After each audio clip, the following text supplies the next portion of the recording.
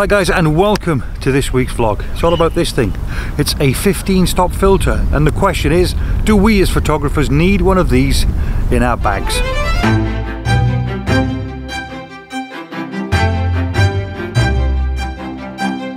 Right, so before we get set up and take some pictures mid-afternoon, let's talk about the reasons why we should have one in our bags. Well, obviously without stating the obvious, if you're into smoothing out water and streaking clouds, for instance, if you like doing that with a 6-stop or a 10-stop filter, then the reason why I've bought a 15-stop filter is not so that I can try and take the similar shots but over a 15-minute period.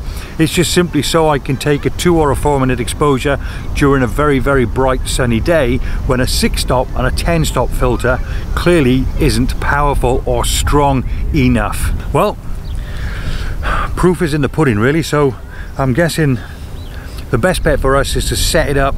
Let's take a couple of shots in various locations in the middle of a bright sunny day. Let's look at the results together, and then obviously, you know, you can make an informed decision of whether you think you should have one in your kit bag or not. So let's talk you through the setup process. First of all, camera on a very sturdy tripod. There's a bit of a breeze today, but nothing too much. Compositionally wise, it's a very simple shot. I've got a lake that I'm shooting across, nothing in the foreground except the lake. In the background we've got some beach huts, and we got a little bit of a blue sky with very wispy clouds. Over a long exposure we're going to flatten this water out, but how much movement we see in the clouds I'm not entirely sure. Right, okay, so let's get things set up. Now, I use a Lee foundation kit, so let's just throw that on there, and I've got a Lee 15-stop filter, but of course this setup is appropriate to whatever filter system that you currently use. Right, switch my camera to manual, and before I get going I'm going to set my settings normally as I would do on a shoot in the middle of the day. ISO 100, f11 is a good place to start. Let's use the live view on the back so I can see what I'm doing. Let's use my glasses as well. Let's activate my light meter, and okay, well that was quite fortunate because 250th of a second gives me a perfect exposure. Let's pop on my histogram just to double check that. My histogram is centered and slightly to the right of center, but nothing is peaking, so I've got no overexposure there at all. Right, okay, so I'm not finished yet. It's a very bright sunny day, and it looks like I'm going to have to try and bring some of that light down in the sky, so I'm going to use a 0.9 soft grad filter. I'm going to put the soft grad filter in the slot furthest away from the camera body and camera lens, looking on the live view, dropping it down so it's just over the horizon, and that looks fine to me.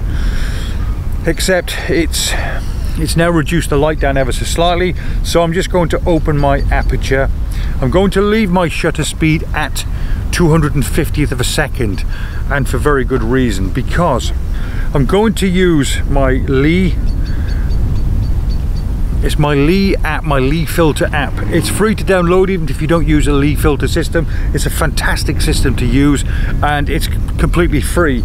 All you need to do is simply tell the app that I'm using my 15-stop filter and flick through the settings, and I can see that if I achieve a 250th of a second shutter speed, that will offer me a 2-minute exposure. If I can achieve 125th of a second, then that will offer me a 4-minute exposure.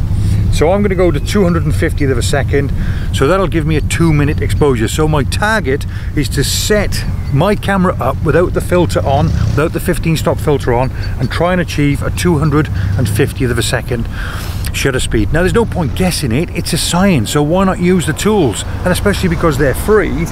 But every time you use your 15-stop filter, just remember, if you like a 2-minute exposure, try and achieve a 250th of a second shutter speed. As simple as that. That way you don't even have to bother getting your app out of your pocket. Right, compositionally, everything is perfectly fine. And I'm now going to focus. So set my lens to autofocus. I'm going to focus on the beach huts, which is equivalent to infinity. There's nothing in the foreground. If something was in the foreground that's of interest that would draw the viewer's eye in, then I would have focused a third of the way into the frame, but as it stands now, it's only water, and the water's going to be flattened out like an ice skating rink, so there's no need to worry. Okay, so let's just confirm then. My ISO at the moment is ISO 100, my aperture is f9, and my shutter speed is 250th of a second. Simple as that. So, ready and raring to take my picture. Plug in your intervalometer, plug in your timer, unless you've got a timer built into your camera. Lots of cameras do nowadays. And like I say, I'm using a Lee 15 stop filter. Let's give it a little wipe because of the finger marks. Now, the Lee filter system that I'm using has a little seal around it, and it's really important that the seal aims towards the camera lens. Going to drop that in, and it's in the slot closest to the lens, and it drops right down there, so that now forms a seal so we don't have any issues with light leaking in. Now let's take the picture. To enable us to achieve a 2-minute exposure, my intervalometer is already set to a 2-minute exposure. Set your camera to bulb mode, remember what your settings were and double check them. F9, ISO 100, and now the timer really is down to your intervalometer that's already set at 2 minutes, and press start. There you go. It's now taking a shot over a 2-minute exposure.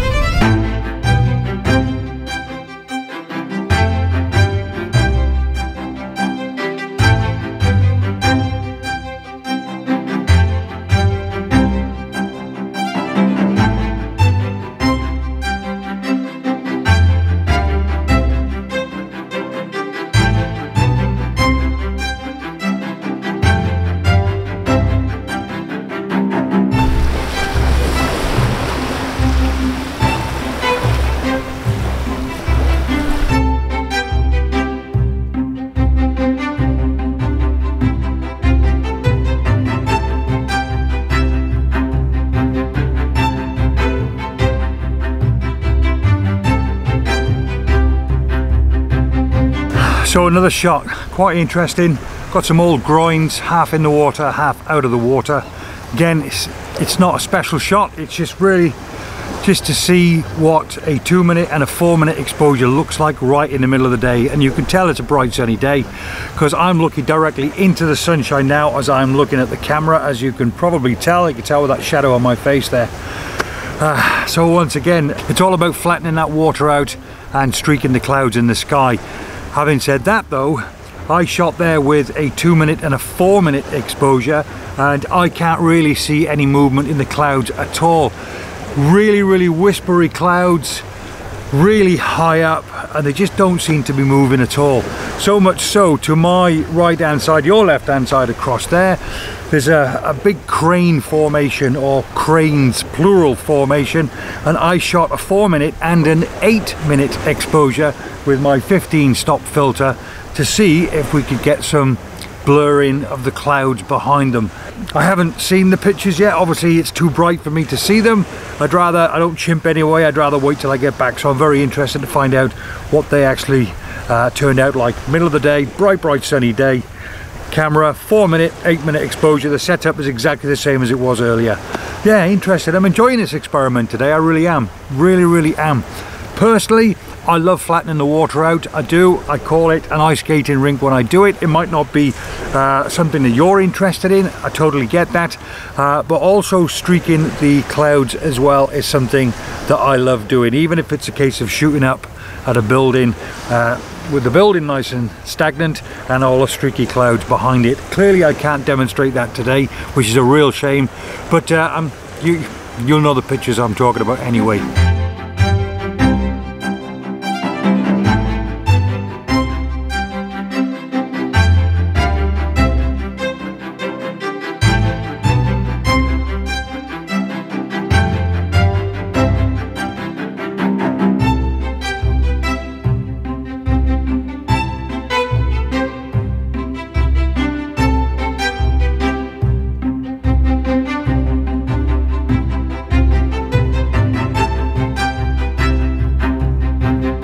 So to summarize then, I suppose at the end of the day, if you like the results a 6-stop and a 10-stop filter will offer you, you know, when the lighting conditions are a lot less, as in sunrise and sunset, then certainly a 15-stop filter, you know, could well be up there on your list of things to purchase. I mean, not everybody can get out when the light's more favorable, especially in the summer. I mean, sunrise at the moment is like 20 to 5, sunset is 9:30 at night. So, you know, at the end of the day, not everybody can afford the time to get out and about. So therefore, you know, a good 15-stop filter will cost you about £100. And if that then affords you the opportunity to go out in the middle of the day, whether it's, you know, in the summer or whether it's in the winter, and still take the same, you know, sea smoothing shots and cloud streaking shots, then I think a good 15-stop filter is probably likely to be high on most photographers' lists. But of course the whole thing is subjective, but at the end of the day, you know, it's got to be on your list if you like these kind of pictures.